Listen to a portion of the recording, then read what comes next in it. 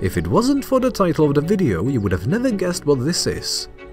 That's a hand crank air raid siren. It is supposed to sound the alarm with the help of human effort when there is a threat of enemy air or missile strikes. Of course, we immediately tried to turn the crank and get the sound out of it. But nothing worked. It appeared to be jammed and the turbine refused to rotate. Okay, we'll have to disassemble it and do our best to make it work. We have 4 days of work ahead of us to restore this device, so let's start with coarse cleaning of the dust and dirt with a brush. There is an information plate on the front cover, which we'll try to clean and read the inscription later on.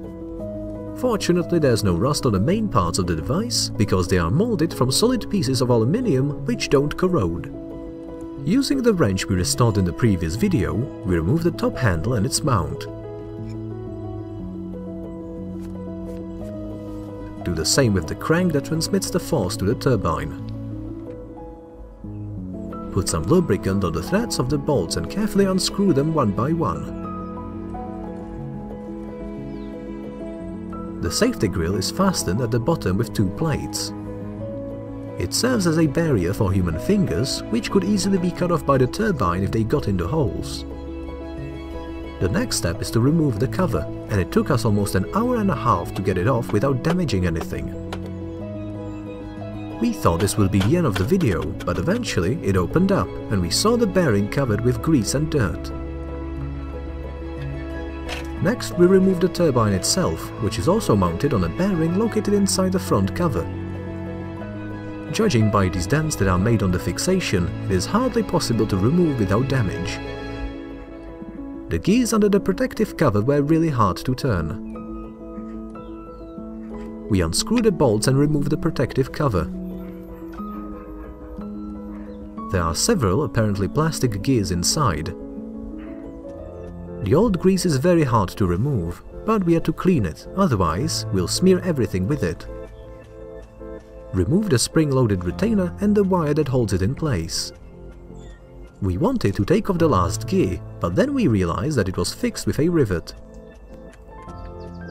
Therefore, we decided to clean it right in its place with this kind of a cleaner. It is biodegradable, so it won't hurt the environment. The other gear was attached to the turbine itself with a big nut, so I had to use this ring spanner to unscrew it. Everything seems to be very rusty in here. This bearing had to be cleaned of old grease and sand by wetting and turning it. It was hard to do with a screwdriver.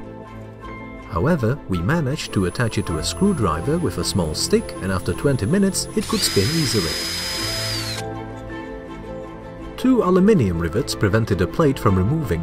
Fortunately, there were through holes on the other side, and with the help of a blunt nail, I managed to knock them out without any effort.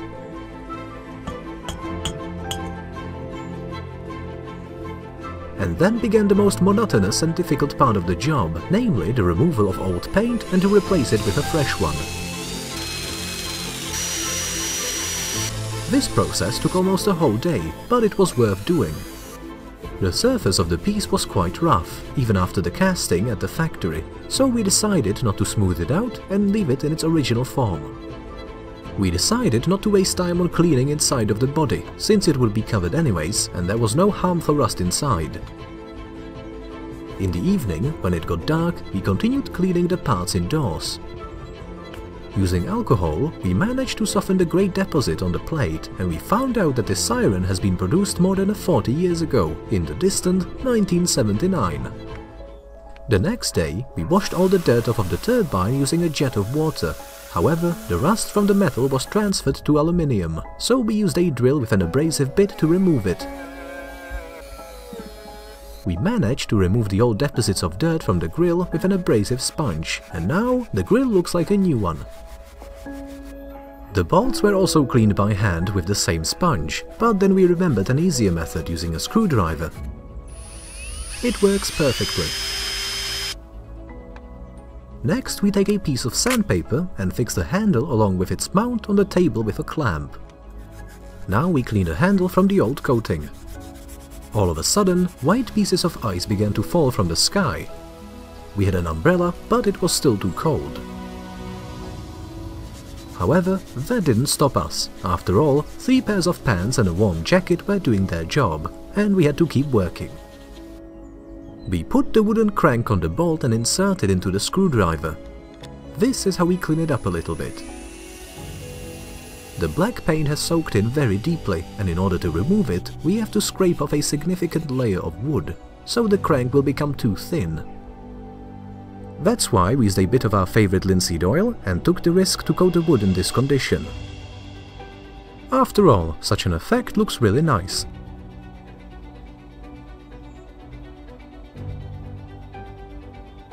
Emphasizing the great age of the item, we still had to clean up this piece and a few bolts that were heavily corroded. For this reason, we covered them with vinegar and cleaned them with a toothbrush from a Polish MRE the next morning.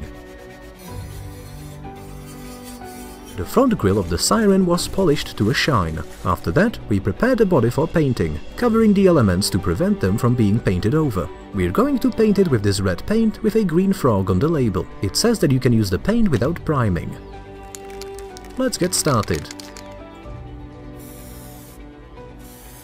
The color was chosen quite well, since it should be bright and noticeable from a distance, so that anyone can quickly find a Siren and use it if necessary. The paint had to be applied in 3 coats, including a drying time, so that it would adhere firmly to the parts. Then it was properly dried in the sun. Finally, we prepare all the parts for the assembly. Put the bearing in place and take a tube of thick grease, which we then rub inside. It should be applied to all parts so that they don't rust and easily rotate. In fact, the maximum volume of the Siren will depend on it. Install the retainer of the big yellow gear along with the spring. Mount the second gear and check if it works. Close the mechanism with the protective cover and then insert the turbine in its place, pre-lubricating all the places of contact. We decided to attach this plate with such nails, which will act as rivets. Aluminium is a rather soft metal, so the nails fit in the holes quite easily. Put the front cover on top of the Siren, and at this point we can try to slightly rotate the crank. Notice how slowly we turn the crank by hand and how fast the turbine spins. Apparently, it blows the air through the holes in a special way, and as a result it should emit sound. And at the end of the video, we'll test it out. Put on the protective grille, and after installing the washers, we tighten the 2 parts of the body with bolts. Mount the upper handle, by which you should hold the Siren while rotating, since it requires some effort. Install the crank back, making sure that it can rotate. Remove the masking tape from the grille, and finally our Siren is ready. It looks really cool and beautiful, as if it just came off the assembly line in the factory. Now we have to test it and check if it works properly. Using it in the backyard sounds like a very bad idea, so we went deep in the woods with the Siren, and now we're going to try to get some sound out of it.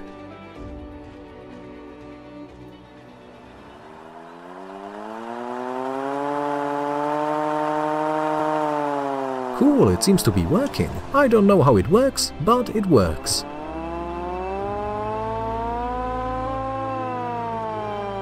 It sounds very loud. I think it may be heard miles away, and all the animals in the forest probably don't understand what's going on.